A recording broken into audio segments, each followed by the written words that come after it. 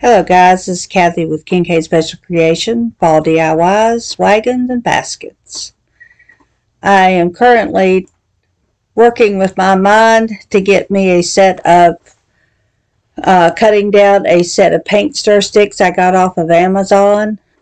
The long pieces for the wagon are going to be 5 inches. The short pieces for the wagon will be 3 inches. So I'm going to cut those pieces down and then save those other parts. Those make really cute little additions to crafts later on. Don't throw them away. Those biter shears are absolutely wonderful for cutting down paint stir sticks, craft sticks, whatever. And I'm going to use those little blocks that I got from Dollar Tree store. I'm going to set them up to where I can make the little sides of it match up. And then, of course, when I do the other side, I glue it to the side of the thing, but it still works out. So, whatever you do something that's different than what your mind was saying, just keep a rocking with it. So now all I got to do is put some glue on the bottom. And then I'm going to work on the other side. Put it together. And that way I have the beginning stages of this little wagon. And you'll see when I go to put the top piece on, instead of putting it on the outside like the bottom piece is, I try to put it on the inside and then have to take it out. But you'll see that's another one of those things that if you think quick enough when you're doing it, see, it should have went to the outside and not to the inside like that. But because it's the long pieces that goes on the outside, not the short pieces. But you'll see me, because whenever I turn it upside down, I realize real quick that it's off-centered, it's cattywampus, so you'll see me pull it apart and fix it. Here it is, just hold the glue together, and there's where I realized, wait a minute, that wasn't right. So this is how easy it was to fix. You just pull it out, put your glue on the top, where it's supposed to go, like, you know. See, I'm not a very good carpenter, but I do know when something doesn't look straight. So, there we've got that part, and now I'm going to make sure it's even. I'm going to put another one in the center, because I'm going to put some craft sticks in to make the floor with, so I have something to set my little bale of hay on.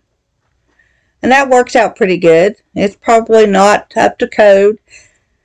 Anybody that does carpentry would know that I could have put something else in there, but there's my craft sticks. I'm going to measure them out, cut the little round area off of it first, and then measure the other side so that I can see what size I need. Just marking it with a pencil, cut it off, and then lay it down in there, and then I'll mark the other two that I need to go in. I'm going to leave a little space in between them so that, you know, like little wagons or decks on your porch, you have a little space so the water can go down. This, of course, won't be sitting outside, but, you know, try to be as authentic as I can be. From what I remember, I rode in a couple wagons, but I've not really attempted to make one. So, there we go. Keep those little pieces you're clipping off. If you ever decide to do a little shingle roof on a house or something, they would come in really handy. And here I go with the hot glue, just gluing down the floor in it. And it does make a really nice little floor. Then I'll turn it over and that'll give me the little depth of the wagon that I need. Had to put a little bit more glue on that end because it wasn't wanting to stay together very well. And now I'm going to take a smaller, like a regular popsicle stick, and measure it for the little handle. And take my miter shears and cut it off. Tried to cut it where it'd have a little angle. That didn't work. So I just cut it off straight and put it in a little angle with the hot glue, and held it into place a little bit. And then one of those little pieces that I had taken off, the little other part of the craft stick, the little round part, I just got a piece of that. You'll see me get it here in a second. and hot glue it on to secure that. And it's still staying in place, so that did work. Just needed a little extra wide brace at the bottom so that it would be able to keep going. And I have to set my thing so my timer don't go off on my, takes me a black screen. Now I've taken 2 poker chips like I did with the train wheels, glued them together, and now I'm painting them all black for the wheels for my wagon. They make really good wheels, and I have plenty. I also got those at the auction and was wondering what on earth am I going to do with all those poker chips. But making wheels for things, I'm using up pretty good. I made that one flag with the chips, so they do come in handy.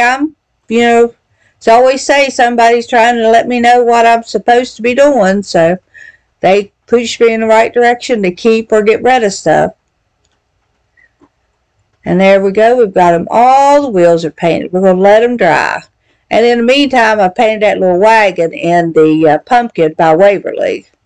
Now we're going to get together and put those, they've dried, we're going to put those wheels on. Measured up about a ½ inch. Trying to see if I could keep a little bit of the wagon on the top. And you'll see me, each one of those wheels I put on, I try to put it on to where it makes it even, because I want my wagon to set even. I'm not a perfectionist, but I do like for stuff to look nice when I get done with it. So far, everything that I've made looks fairly decent. Now I'm going to get my bale of hay. I got that at the Dollar Tree, and those little pumpkins is sitting right there. And right now I'm hunting for a little piece of something to go in the bottom of that wagon to hold everything in place so it don't fall all the way through. And that's just a little piece of chipboard that I got at Michael's. This couple of times ago I was down there. And I'm going to take, and this straw goes everywhere. But I'm going to sit there, and that goes little pumpkins. And then I got some little wool pumpkins, little orange ones. And I'm going to just decorate my little wagon. Here I go with the orange pumpkins. I will put one on top and one on each side at the back. And then I think I take a couple of those little white pumpkins and put them on the front. Just kind of, have something in my wagon be pulled up the road. There we go with the little white ones. And then I guess this, I'm thinking this whole time I'm putting these pumpkins on, that top needs a little something something. So I'm looking around on the top of my thing, and I find this bunch of pumpkin, or pine cones, and it had little pumpkins in it that I used in my little baskets and stuff. So there we go. Now she's all done. Nice and pretty. Hope you enjoyed it. DIY number 2, tuna can basket. Speaking of the basket, that's the next thing in line to do.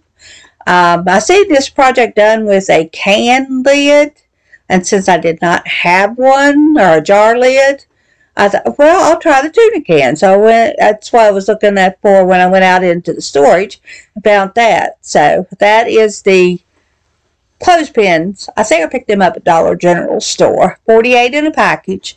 And you just pop the little center spring out of it. And you're going to take and glue the flat edge with little curvy spots to the outside. You'll see why in a minute. Take off all the paper. And then I decided, I'm going to have to paint it a color. Do I want to paint it orange or brown? And I think I decided, yep, I settled on brown. That is, I'm wanting to say hazelnut, but it may be burnt umber as far as the paint is concerned. It's a dark brown, but I'm thinking it's hazelnut. And then I'm going to get my paintbrush ready. Paint all the outside. Now I did half on each can because it is metal. I had to put 2 coats of paint. You don't have to really worry about putting Mod Podge on it because the Mod Podge or the paint will be covered up by those little clothespins. So just so long as you got it, the can all covered in. So I do end up covering the whole thing and the bottom, and I let it dry, and then I come back and put the clothespins on it. Just taking I'm telling you right there, I'm going to take them all apart while the paint's drying. So now I have 2 cans painted, both two layers on each one, and I'm going to start gluing it together. You just put your line of glue down, and try to stay as straight as you can, but a line of glue down, and then you put your clothespin in. Now, on these 2, I did just use hot glue because I was trying to get it done for the live. But I would suggest that you put a layer of Fix-All adhesive that you get at Walmart, at Dollar Tree store. It's kind of like E6000. Put it along the top and then hot glue at the bottom. The hot glue will hold it in there on a temporary basis, but then the Fix-All will hold it on a permanent basis. So I noticed after I got them all together, some of those, I had to re-glue some of the clothespins on. And try to set it down so it stays nice and straight. Just keep going all the way around the basket. And it turns out to be a really cute little, like an apple basket or a potato basket from back in the day. You just see where those little indentations are? I went in and I put jute rope all the way around it. And now I'm taking the same jute rope and I'm going to cut and make little handles to go on the side of it. I just decorated them up. But that, y'all, you just take your hot glue and put the jute rope all around those little indentations, and then take another little piece and put it on for the handle. And they turned out really super cute. I have 2 that I've got decorated up already with my pumpkins. And then I've got 1 more that I'm going to put my little apples in and put it on my little apple coffee bar. I hope you enjoy this little project because it was really super fun and super cute to work on. It's one of those, try me things. I seen it done on a YouTube video. Can't remember the lady's name, but it was not my original idea, although she did use a lid where I used a tuna can, but I just made it my own. Just made really cute little decorations out of it. Hope you enjoyed it.